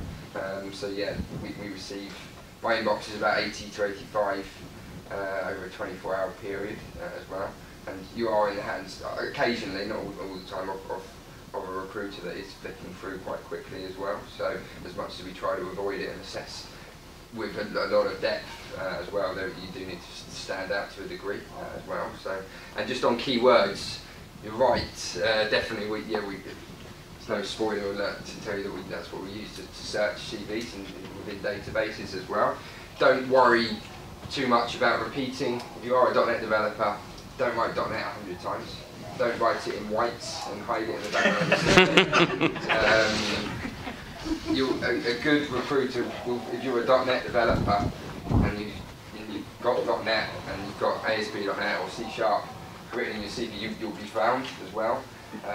There's not hundreds of any part of the market out there as well. A good recruiter will find you, so don't worry about repeating. Equally, don't worry about putting tools on. They don't put every database that's ever existed on there that you may have looked at once as well, so don't feel you have to do that to be found. As an insight today, I had to do a search in Reading, and it was just a Java developer with MySQL skills, quite basic. So in Reading, on job site, which is one of the tools that we use, I got 25 searches in the last month. So that's not that many. So don't feel you have to stand out. I look through every 25 of those people. So I'm not going to get 100 searches, and you don't have to get to the top of that. You're going to end up in a search and you will be found as well. So keywords are important, definitely. You don't have to, it's not a Google, getting to the top of a Google page. You've got unique skills, I promise you that, and you'll be found definitely as well. So yeah, you don't have to write over and over again as well. Does anyone want to do white words on a CV? Is that a thing still? That's the good thing about PDFs as well, I suppose. We can't find them as well. So, but I'd advise, get whatever your skills are, put them on your CV, and you'll be found for the job that you'll go for, essentially. I promise you. I'll do it as well. The other thing it just reminded me of, I kind of said be honest. The other thing I didn't say, which hopefully follows on from that, is don't copy somebody else's CV. Which, yeah, is laughable, and yet does happen quite a lot. And what you'll find is that particularly people within niche industries, you know, they'll say, oh, I'm applying for jobs, can I borrow, you know, their fellow consultant's CV going to borrow it? And if it's a list of technical stuff, like I've used, it probably is, or it may be true that you've used all of those things. But if it's quite a niche industry, we're only getting 4 or 5 CVs, and if 2 of them look exactly the same in the way the stuff's been described, then you tend to not think highly of it. So try and be all original in your CV creation. It's a CRM that's generally, I think the market leaders are called bullhorn in recruitment. And if I get a good CV, I put it into bullhorn to check if there's anyone similar. I'm doing that because, wow, I love this CV. If I can find someone else similar. For that point alone, the 100% match. I'm like, wow, found someone, oh, it's exactly the same CV. So yeah, you'll be spotted without a doubt as well, because yeah, the tool's there as well. So luckily the recruiter spots it and not the client, and we'll work our way around it. But yeah, be wary of that, definitely. Do you have a question? Yeah. So what's your position on false negatives in the interview process? Is that a problem for companies? You need to clarify what I mean by that. Yeah. So, for example, like the easiest one I can think of is a lot of companies have discussed questions like hacker rank or whatever. Some people are not really good at these, and a lot of times they have nothing to do with the job itself. And there may be a perfect candidate that matches all your ticks all your boxes, but they're not very good at when a timer appears, they start sweating like it gets blurred and everything shaky. So is that a problem, or does anyone quantify these? Does anyone think it's a problem? Does the industry think it's... Well, no, I mean, of course it's a problem. It comes back again to hopefulness, which is that I'm really with you. I want you to do your best. I want you to blow me away in the technical test. I want you to blow me away in the interview, and I want to give you the job because it's, that's what I'm doing. I want to give people jobs. So yeah, if there's anything going on that means that the candidate isn't in the best condition to give a good interview, then that worries me, because ultimately it makes my job harder because I'm going to have to do more interviews to find the right person. I want to give people the ultimate best opportunity to succeed. So a lot of the time, when we've done the technical tests, it's been a question about whether you give it, in advance so that people can do it in the comfort of their own home without any pressure, get stuff done, but versus then you don't really know if they spent 5 days doing it or 10 minutes. And then, yeah, we've done ones where people get an hour to sit and code something. And some people thrive in that situation and do really good. Other people, have literally written fish on the piece of paper and run away. And I do get that. So I think that, and likewise, yeah, what's the point in knowing things that aren't real world? What's the point in knowing that I can write a wonderful program that does something that nobody's ever going to do? There's only so many times in the real world you use Fibonacci sequence, or so many times that, yeah, you do FizzBuzz or whatever it is. And I think that extends beyond the technical thing, which is that I did a computer science degree, and I know, a relatively large amount of the book work there about the theory of programming and stuff. How often have I actually used delegates in anger in the real world? Never, not once in my career have I used them. So would I feel awesome if I applied for a job and somebody refused me the job because I didn't know delegates? I wouldn't feel awesome about that. And so I think that in all instances, you sort of, I've laid out my shop, I've decided what questions I'm going to ask, how I'm going to ask them, what the technical test is going to be.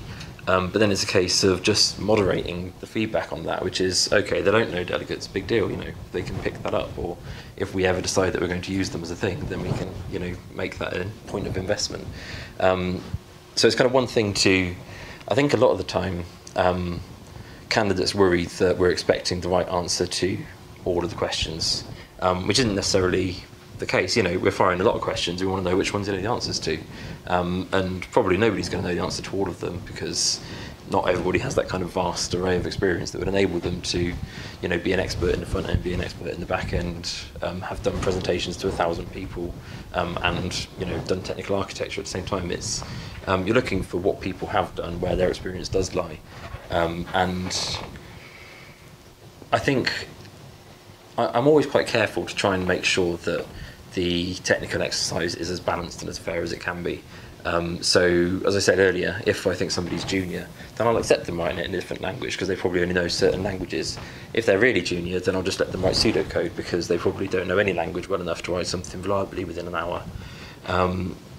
If I think it's appropriate, I'll sit with them and I'll offer them support and prompting through it because, again, I want them to do well and get to the end. The idea that I can say, when I offer this person 0 support, they don't do well, again, isn't particularly realistic of what's going to happen in real life, because in real life we're going to give them support and we're going to help them and we're going to help them to get to the right answer. Which again is back to the asking for what the answer to stuff is, because I want to tell people that to make them better and stronger. So yes, it's a big worry. I'd encourage any hiring manager to really think carefully about the way they're designing their interview process, such that it gives all candidates the best opportunity of succeeding in it. Because if you don't, it's just in nobody's interest. It's not in the candidate's interest because they don't get the job they want. It's not in your interest because you don't get the candidate you want. And it probably makes the whole thing more awkward and uncomfortable and stressful for people than it needs to be. Because, interviewing can be a stressful thing. It's a lot of pressure, a lot of stuff on the line for a lot of people. If you get past the CV phase, do you look at people's online profile, like look them up on LinkedIn, have a look if they have a GitHub repo, are they on Stack Overflow? Sometimes, to be honest, it depends how much time I've got. GitHub is moderately useful.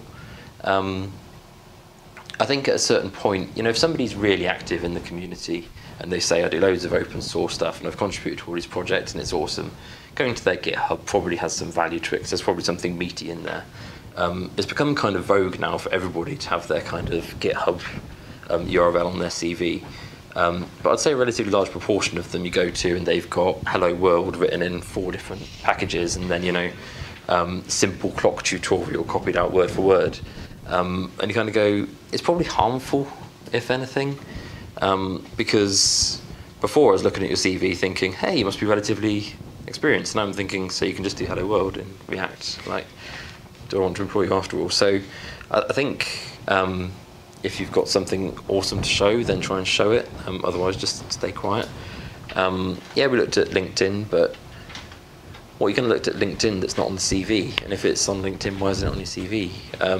Sometimes, there's blogs and you can see what people are interested in and the stuff that they've liked and that kind of stuff. But I don't know. I like LinkedIn to an extent to stay social.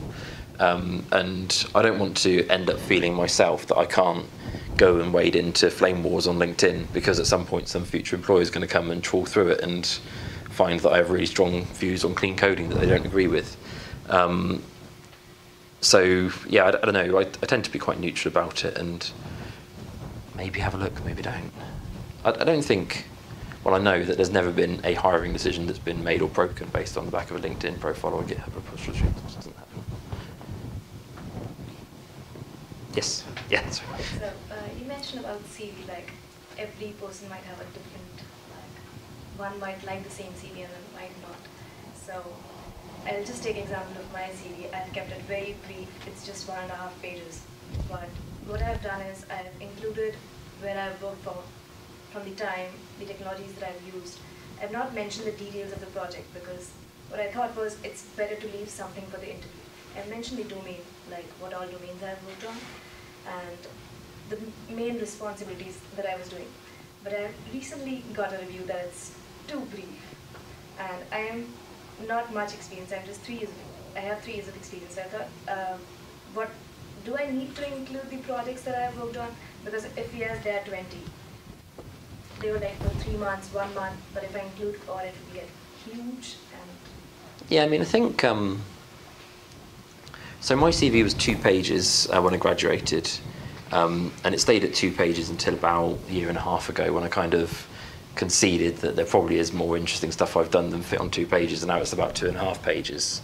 But really what I did when I graduated, I bigged up my degree and my dissertation and all of my personal interests and stuff, so it filled up that page. And then I had a job, and I kind of concentrated on my experience in that job and technologies I'd used, and that became like, the first half a page, and then the other 2 pages were kind of condensed into a little bit less, and then as the next job went on, I condensed it a bit more. So generally, you know, every section starts being big and then gets slightly smaller over time. And then I think this is the first time I've redone my CV and the job's actually dropped off because it just didn't seem particularly interesting to anything. But I don't think, in the contract market in particular, you get a lot of people who think it's really important to list every project that they've ever worked on. And so you can have literally 7 pages of 2-month contract here, this technology, this domain, blah, blah, you know. Am I reading it? No, I'm not. If you'd just put a block that said, you know, 2005 to 2010, contracting various employers, including these technologies, really that would have given me the same amount of useful information, but saved an awful lot of paper and rainforests and stuff. And I think that what I'd be looking to do is, you know, you've done a bunch of 3-month projects. Which ones are those really interesting? Which ones are people going to want to hear about? Are there patterns that you can kind of draw together in there that you can say, you know, done 5 projects working in this bit and 3 bits in this bit? Or, and, you know, you've got half a page to play with, put some information in there, but don't do a catalogue of everything because it's just not interesting.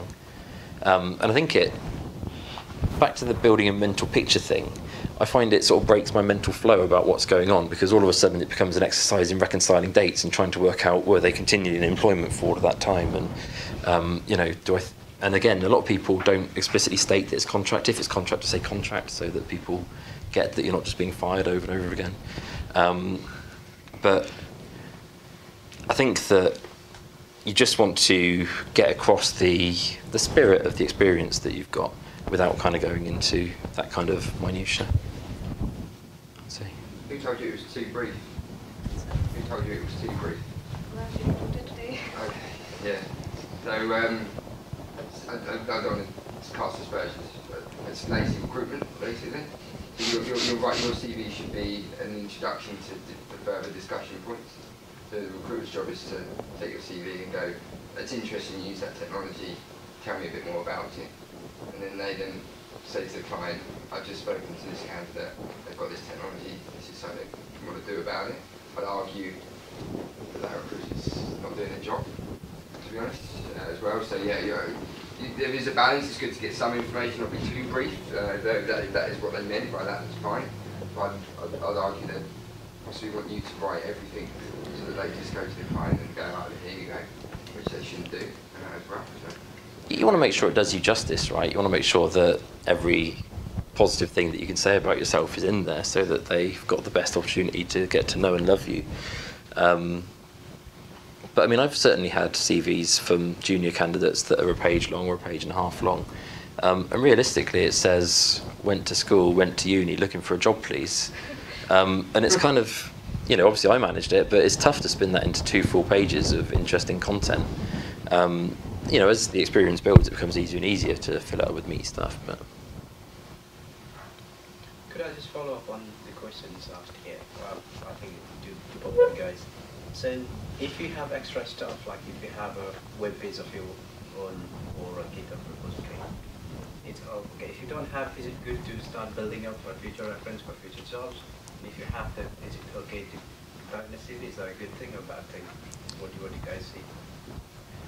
I think personally, GitHub repositories are important. If I took a straw poll or clients, James is right. You don't have to fill the squares in. That's as far as my searching on GitHub goes. You'd be pleased to know, because I obviously can't read what's beyond it as well. So it's not volume, but yeah, I hate to say it, but yeah, it's becoming important as well. I think the ability to. There's two reasons GitHub's becoming important. One is openness of sharing code, where if it's paired programming, which a lot of companies are doing, then you should want to share your code, and sometimes they judge it from that point of view as well. And secondly, it's that passion for coding and doing it in your own time. To be honest, where you've got loads of time to burn, and you think, what am I going to do this evening today? I'm going to do some coding. You know, you've got 2 options. You can go and try and find some irrelevant, bizarre technical problem that you can solve and demonstrate that you've solved it on GitHub, or you can actually go and contribute to the community and, you know, help out on a library, build a project, do something for somebody real, or, you know, build an app for yourself and stick it on the App Store, or do something that's got, like, you know, a purpose behind it, because you're going to work better when you're working on a purpose. If you do it on a library or something like that, you'll get loads of people who will review your code for you, that will give you feedback, that will improve your quality. And then when we look at it, we go, here's somebody who's actually engaged in the community, rather than somebody who's building, you know, just, because otherwise it's just you're doing stuff for my benefit, which I don't want you to do that. You know, do something for somebody else's benefit, for your own benefit, if nothing else. And I think if you do want to then subsequently share that with employers, just make sure it's good, right? Like, because if you're exposing it so that people can come and interrogate your code and make sure it's nice, then make sure it's nice. You know, make sure that it's clean, that it's commented, that you've written unit tests for stuff that when somebody goes and looks at it, they're going to go, cool, this guy knows what he's doing. And if you want to do practice, then do structured practice. Look at the coding katas and that kind of thing. Because if I went in somebody's GitHub and there was like a coding katas directory with like organised underneath them all of the ones that they're done and today's, and, you know, I'd find that quite interesting, because there's somebody who's taking a structured approach to improving the quality of their code, which I'd applaud. But yeah, just doing simple tutorials and stuff I don't think is much value. So yeah, have a GitHub, but do something good with it, something meaningful, something that's going to, you know, improve you, improve the community, improve the world. Because otherwise it's just intellectual waste, isn't it? It's just you sitting up in your bedroom coding stuff that's never going anywhere, that maybe one day might help you get a job a bit easier. Hopefully nobody's looking at my LinkedIn, stalking me on my LinkedIn and then finding my old website that I haven't updated in like 5 years. I mean, this is the other thing, right, that you get better over time. And so in the same way that your CV should kind of evolve with you and you should drop off the stuff that you don't want people to see anymore, your GitHub should kind of do the same. So when you've got really kick-ass projects on there, you don't need the really simple ones, because as a hiring manager, I'll go in and I'll click on 2 of them, and if they happen to be the 2 simplest ones that you did 5 years ago, then it doesn't kind of reflect well on you. So, but this is why I almost resent the practice of looking at GitHub anyway, because it's making it into a recruiting tool, which it isn't. It's just somewhere for you to stash your code, right? And maybe share it with people if you want to. And it's sort of kind of bastardizing that for a different purpose that it wasn't really designed for. And again, so maybe if you want to do that, have a separate GitHub account that you use for your outward recruitment stuff, and another one for just storing your things. I was just having a GitHub account and being able to check into it is passing a few of those hurdles that some people have seen as sort of yeah get past. I mean, that's certainly true, and you know, you can read a lot from the people who've got personal projects that have actually checked into GitHub in the first place. You can see, you know, yeah, if they've got tests written for something that they've written in their own time, that's a really good sign. If you can see that they've used some sort of CI for doing it, then, you know, all the much better. You know, you can learn stuff from looking at it, but I'd rather not. I mean, I guess I would draw back to something you said earlier, right? Which is you have a resume that you sort of give for the all-encompassing, this is everything I've ever done, so that the recruiters can pull you up in their search. But when you get beyond that, your relationship as a candidate with the recruiter should be strong enough that you should then go back to them and say, okay, based on the job spec that I've now read and the research that I've done on the company and where I am in my career right now, here's the version of my resume I want you to share with the hiring manager, because that shows me in the best light. This is my initial advertisement as a candidate to you, James, the hiring manager. And if there's something in your GitHub that shows you in that light, then put the URL there.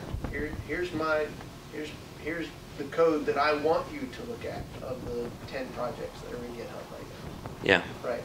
And that gives you the chance as a candidate to say, here's my best foot forward for this role. And I think that on that, you've mentioned an point, which is just talking to the recruiter, which can really help you. I think that a number of people I've recruited over the years have been outside of the job spec or haven't quite been, you know, what I'd have said that I was looking for.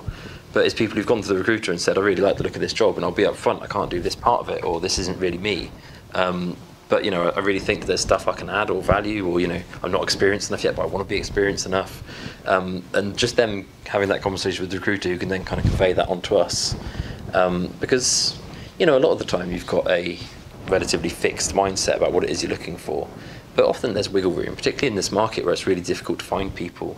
If you can find somebody today who's almost the right thing versus waiting another 6 or 12 months for finding, you know, the perfect gold-plated, sugar dust amazing candidate, then there's a lot of wiggle room for having conversations with people. And always in that situation, aside from time, it doesn't hurt me to have a conversation with somebody and see whether, aside from the bits that they can't do or whatever, there's a good team fit there and it makes sense for us to work together. So I encourage people not necessarily to be instantly dismissive of stuff if you look down the CV and go, oh, I can't do those 2 things, or, you know, oh, I've not done that technology they say is important. Because I think most employers are quite flexible about, you know, they'll have the mandatory stuff and then the optional stuff. But quite often the mandatory stuff, you know, there's wiggle there. You can work with it. Is that your experience? Yeah, I recruit DevOps, just Linux, so they won in the end. I probably spent ages writing job specs, Jake, so I feel bad now, but generally it comes down, never be put off by a job spec. Call the recruiter and ask them what they know about the job spec. If they can't answer, then put the phone down on them as well. But yeah, it's generally Linux and a good person, really. So that's what all clients want, really, when it comes down to it. Trust me. So yeah, you're right. Job specs are misleading. So yeah, it's never. One day there may be a time where CVs just match job specs perfectly, but you people meet people. That's what it comes down to in the end. So yeah, utilising recruiters if you do, or even applying directly for a position, never be put off by a job spec. Always go for it or dig around and find out more, because there's always more beyond it, or less even beyond the job spec as well. And again, sorry, James. So I was going to say, just in the same way my thing had all of the people who aren't involved, probably those same people who are involved in writing the job spec in the first place. So I'll give a job spec to HR, who will then kind of have their way with it, who will then kind of pass it over to this recruiter who puts their kind of spin on it to get it onto the site. And you know, there's often a sort of Chinese whispers effect between what you actually thought that you wanted versus what ends up going out there or what the candidate receives. And it's worth kind of bearing that in mind. So if you can kind of have the conversations and get the wheels moving to get your CV back to the source of that role, you stand a much better chance. Because otherwise, again, with poorer recruiters, you end up with the situation where they take something and it's not a direct hire and they just go, toss it, I'll go and find somebody else, you know, the mythical candidate who is going to be 100% match for this job. Whereas if you can get that conversation and get the CV back, it makes a lot of difference. A good use of LinkedIn is, if you see a job spec, it's the senior software engineer at the company. Find the person that just left that job on LinkedIn. That job spec is that person. So, that person's just left, me to replace them exactly. If you look on LinkedIn, you can see where that person was 3 years ago before moving into that position as well. Generally, they weren't that person where they were 3 years later as well. So if you're applying either for a recruiter or directly to a position, be cheeky enough to go, I looked on LinkedIn and the person that's just left actually joined you 3 years ago and was similar to myself. Are you not open to doing that again? And you'll be surprised again that they probably would be open to that as well. So that's a good use of LinkedIn for that purpose as well. So that's for a reason, right? Yeah. Yeah. So I had a question about trying to negotiate benefits. So I just went through the application process and stuff like that, and I had weird things like 5-hour, getting sent a link to a 5-hour test before I even got a phone interview, and people expecting me to work on 8 hours on an 8-hour project within my working week. But I got to the point where I got to some interviews and everything was working fine, and then I'm one of these millennials that wants to have the hip lifestyle of a programmer, and so I asked the questions. Are you doing flexi time? I came from a job that had flexi time, so my whole sleeping clock was adjusted to that. And then I tried to be super hip and say, can I do a day remote or something like that? And I know that's hard because that's not part of the culture of the companies. But how could I work around that initial, no, we don't do that? I mean, I suppose the fact of the matter is, if they don't do it, then they're not going to do it. So from your point of view, you ask the question, they say, no, that's not something that we consider. And in the current market with, all of the startup culture and stuff that's going on, as an organisation, they're putting themselves at a disadvantage by being in that position. Yet nonetheless, they are in that position. And what you're finding is that the culture you want to work in and the culture that they want to provide aren't the same thing. So it seems relatively unlikely that something miraculous is going to happen that enables you to go and work there happily.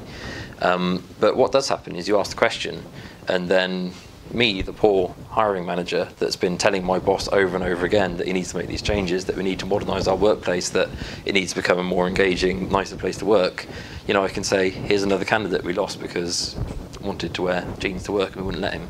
Here's another one that wanted a day working from home and we wouldn't let him. So it's, even by asking the question, you're helping other hiring managers to have that conversation. I think that most places these days have a degree of flexibility about some of this stuff. But what you'll find is that it's always contentious to change. So companies that have been working in a certain way for a very long time, it's a big change to say that we're going to enable people to work from home one day a week, or we're going to enable people to come in and go as they see fit. And particularly in organisations where it's kind of like a mix of disciplines. So it's quite easy for us to think in terms of our kind of IT bubble and what we expect. But I've worked in places where there's been the IT team next to the customer service team, and the customer service team can't come and go when they want because they have to answer the phone at 9 o'clock, and there has to be someone there at 6 o'clock to put the phone down.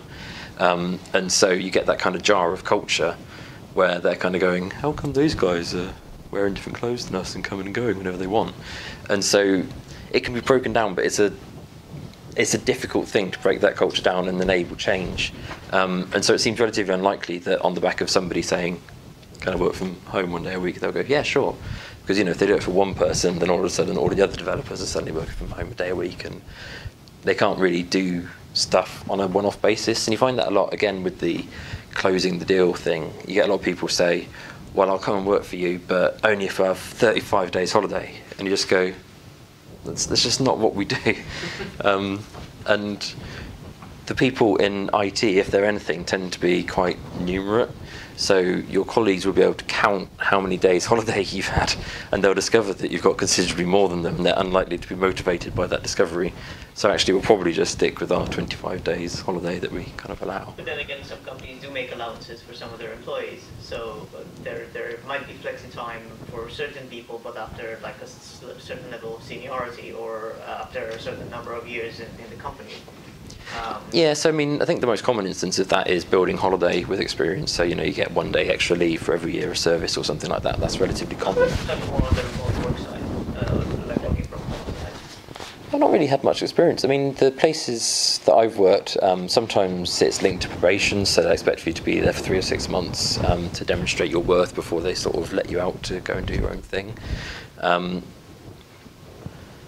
I don't know, I think that would be quite dispiriting for the junior members of a team, wouldn't it? If the senior people were allowed to work from home and they weren't, it would be quite... It doesn't sort of give that kind of flat, non-hierarchical structure feel to the place, does it? It's kind of one step away from giving them a corner office with a view and a mahogany desk and all of that kind of stuff. Anybody else come across that? Sorry. I was just wondering if, because I've not had experience of that kind of thing. Well, usually there is a big element of trust. So I've seen places where you would be allowed to be remote only after you demonstrated you could effective people. Yeah. I think that points to being clever about how you ask the question, right? Don't be too forward about it. Right? One way that I've seen candidates sort of breach the topic, because it is a nervous one, right? You're trying to gauge the culture, you're trying to understand, am I a good fit for this culture, am I a good fit for this company, are they a good fit for me? And so, you know, one way that I've seen is, hey, are there people in the team that work from home? Right? Are there people in the team that do remote work? Are you open to the idea of remote work? You know, timing is one thing, understanding when to ask the question, how to ask the question, having a conversation with the recruiter before you're in the interview is another way to do it, because then the recruiter can ask it, and it comes from the recruiter who represents a number of candidates rather than from an individual person, right? And then you can gauge interest before you even go.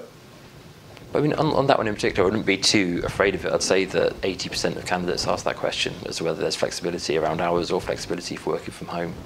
It's, you know, particularly in this industry with millennials, it's something that everybody wants. So it's something that gets asked for the whole time. So I wouldn't worry about, even in my super cautious, don't stick your head up kind of way, I think you're pretty safe asking that.